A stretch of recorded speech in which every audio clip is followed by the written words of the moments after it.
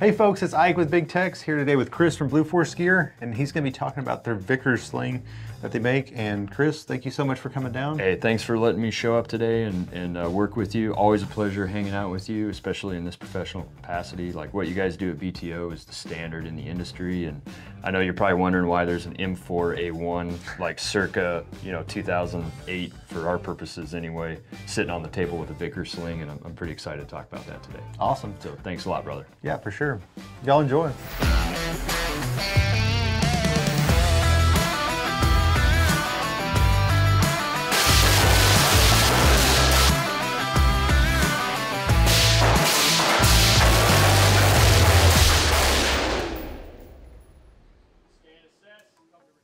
Hey everybody, I'm Chris from Blue Force Gear here at BTO in Conroe, Texas, having a great time.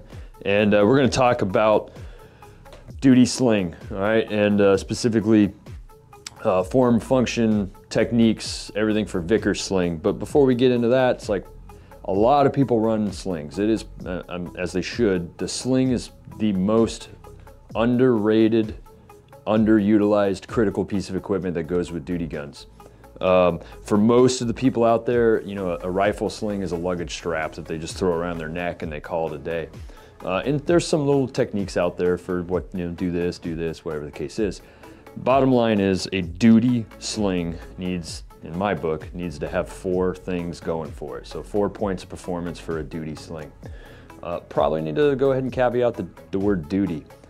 Here's, Book of Chris, which is just me talking shit.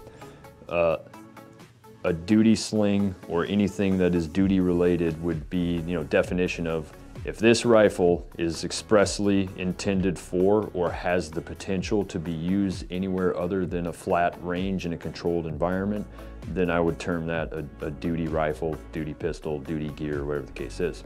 But just to put that out there, that's my definition of the term. So 4 points of performance for a duty sling on a fighting carbine. Would be this. Number 1, I have to have a reliable and repeatable position in accordance with the rules of firearm safety when my hands are off the gun, all right? And that's just because the reality of it is we have to do a lot of things that are not directly shooting related in the field environment, so off of the flat range. So the rules of firearm safety are still a thing. And if at all possible, I would love to have a duty sling on my fighting gun that allows me to have a reliable and repeatable position on my body in accordance with the rules of firearm safety when my hands are off the gun, and maybe I even need to be a little dynamic. It's a stupid word, but I got to move around. That's a byproduct of how we attach slings to guns and where we attach slings to guns, and then what we do with the gun when our hands are off of it. So I accomplish all of that with what I call front sling position, which you're looking at that right now. i.e., when my hands are off the gun, I just roll it over to the, in my case, the left side, and sling kind of runs up, traps the magazine to my body, and I can walk around a little bit here. And you notice this barrel's about 6 inches off my support side foot, and it's not moving everywhere. My second point of performance for a duty sling, right? It has to have the ability to make what is inherently not a stable firing platform into a more stable firing platform. A lot of people make 2-point adjustable slings, which is fantastic, right? But the whole reason that slings are adjustable is to make non-stable firing platforms more stable, all right? It's not a comfort issue. A lot of people are under the impression that the reason adjustable slings are made is for like, hey, right here, I'm hands off gun, it's hitting me in the dick. That's not comfortable. Let me tighten it up. Now it's not hitting me in the dick. Cool, I'm glad I have an adjustable sling. That's not what they're for, all right? That's a byproduct of the technology. I'm sure there's probably some people designing them for that purpose, but whatever, right? Non-stable firing platform, more stable. How do we do that? It is, again, a sizing and mounting issue, all right? So what is probably the most inherently non-stable firing platform?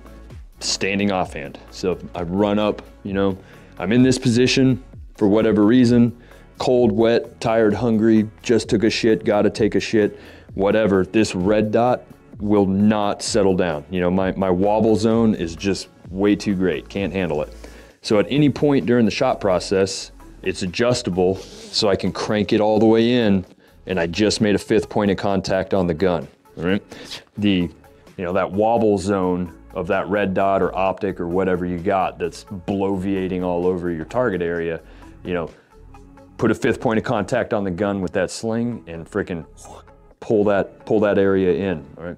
You can't live there for 5 minutes, all right? Put your reticle where it needs to be, process the trigger, you're gonna get your hit.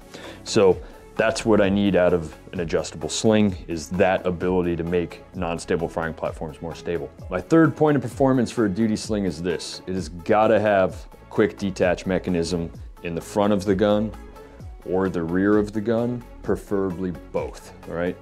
And that is for a number of reasons. However, the top most important reason is this.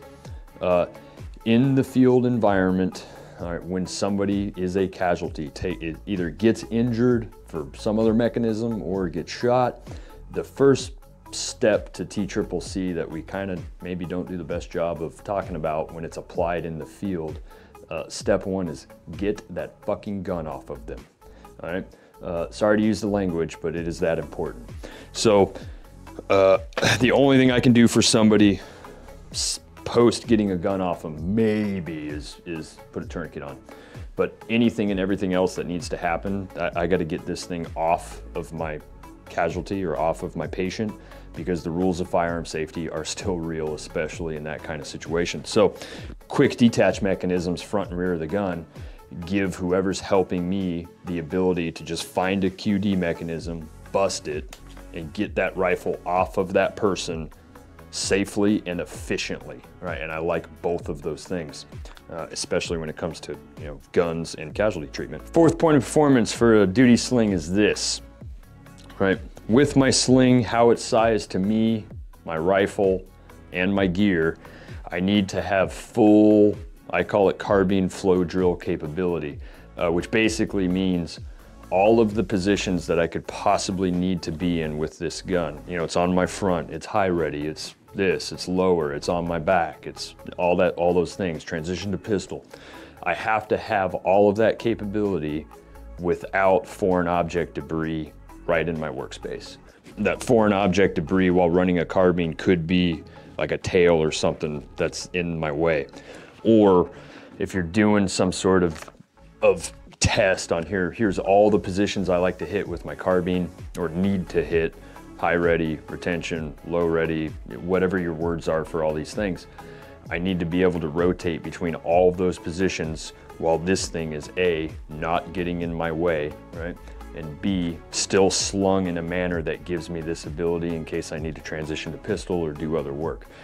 Thanks for watching, everybody. That's my dissertation on what a sling actually needs to accomplish before we even start talking about, you know, type and who makes what and why and all that shit. But you know, if you're gonna use a sling as a luggage strap for a rifle, then like, yeah, by all means, just whoever makes the coolest stickers or t-shirts or whatever, just buy theirs. But if you want actual capability out of your sling, there's probably some information we need to go over and some techniques that go with it that will greatly enhance your capability with fighting carbine, right? Thanks everybody for your time. Appreciate you letting me be here.